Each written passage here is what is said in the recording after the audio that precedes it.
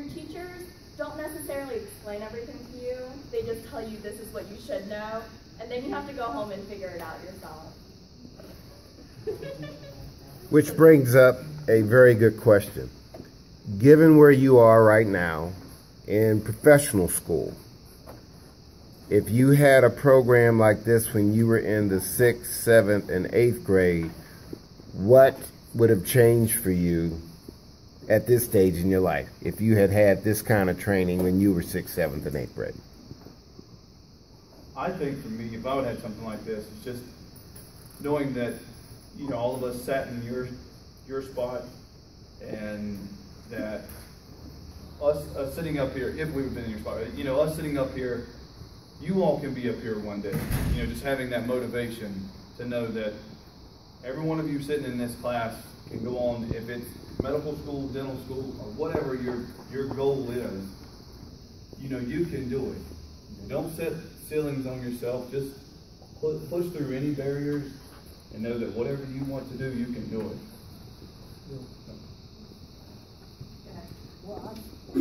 What obstacles did you guys have to overcome to get to your goal?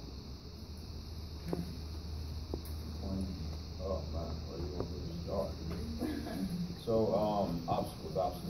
So one of the things, and I think Randy Parr said it in his last lecture speech. If you all have not seen that, definitely take a look at it. It's a wonderful thing. But he said, you know, obstacles are one of those things that are set in our lives to show us pretty much whether or not we really desire our goal. All right. So yeah, as far as obstacles, all right, got through undergrad. Some classes were easier than others. Chemical processing principles is a mean class, y'all. Organic chemistry can be mean. Master's degree, trying to write a thesis while studying for the MCAT, that's mean. All right, having to take the MCAT over because the MCAT score that you first got wasn't high enough, okay? It's mean.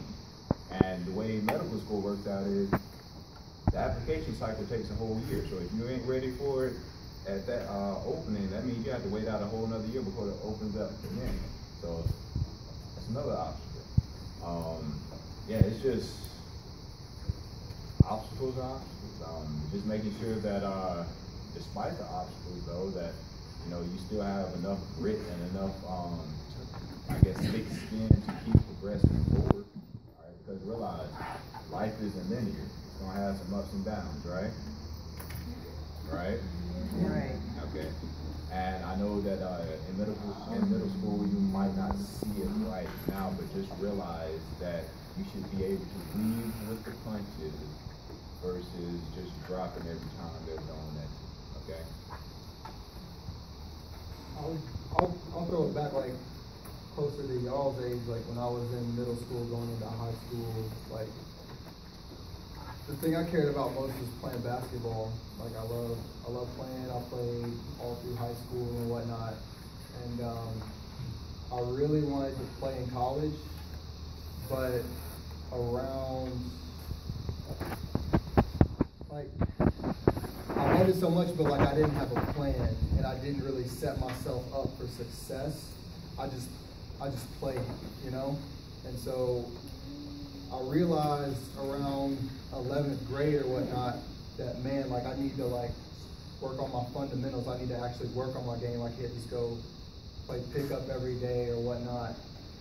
And by that time, y'all might know, like people who are getting recruited, like they get looked at early.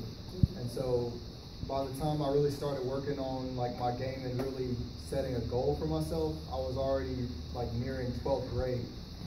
And so I put so much work into it and kept working on my game and like really trying to understand the process of how to get better and whatnot. And then to realize that it was basically too late, I was like, that was one of the points of my life where I was like, I'm never gonna let my lack of planning and my lack of like exploring and finding out what I need to do stop me from being successful.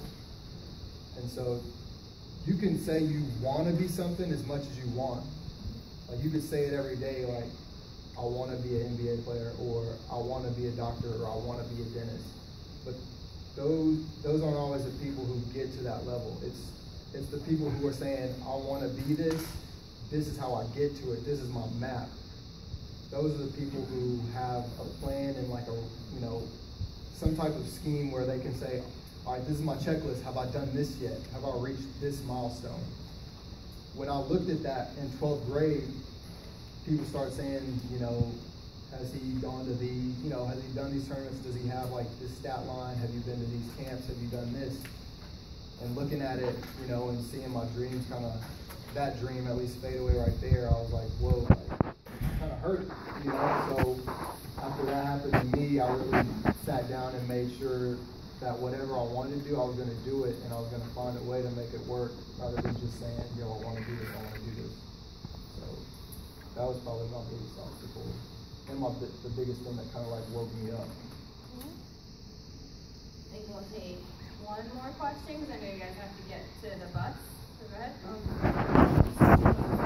So how hard is it to juggle being an athlete and a student at the same time? How hard is it to juggle being an athlete?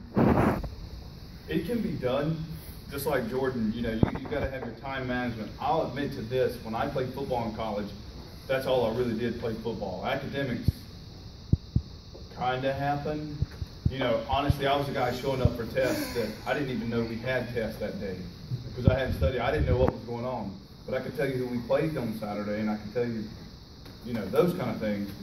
But it 100% can be done. You know, you go to, you know, class in the morning, practice in the afternoon, you study at night. You just have to have your set times when you do things. So yeah, it can definitely be done. I think I'm going to piggyback on that one because I played sports all through high school and college, and I was the one that studied before tests. So it all boils down to time management. Like, you have a schedule, you know when your classes are, you know when your practices and your games are, and you know what times you have in between, and you just have to feed off of those times. And then the good part about it is if you're playing team sports, your teammates are also students. So we made study groups. If we had a tournament the entire weekend, we had a separate hotel room that was for people studying for tests that they had when we got back to school. So it all boils down to time management, but like Daryl said, it definitely can be done. Okay? Well, your hands are not for so long. Okay, go ahead. Did you guys always get good grades? I didn't get good grades in middle school, but once I got to high school, I really took high school seriously. In middle school, I didn't as much. Once I got to high school, I was like, this means business. Like, all my grades, people are gonna see it on my transcript, and my high school GPA is gonna count. So I didn't always get good grades, but starting high school, I was like, I'm not gonna go hang out with my friends tonight because I have to finish this book report. So there were sacrifices that were made, but I did good grades after that. It's never too late to do better. I think we've all had a point in which we didn't do so hot at some stage in school, and there's always an opportunity to do better in the next class that you have coming up and show whoever you're trying to show that you can learn the material, you can get good grades. So if you're struggling a little bit now, there's high school, there's college, there's things you can do after college to say, all right, my grades aren't so hot, but let me show you what I can do. All right, so I think our moral of the story here is, I know you guys are just in middle school and we're about 18 years of school ahead of you, but you've been where you are. We've all had our struggles, we've all had our outcomes, but we never let it get us down. We decided this is what we wanted to do, and you just do anything to get there. All right? We were so happy to have you guys today. Can we give a round of applause to our panel?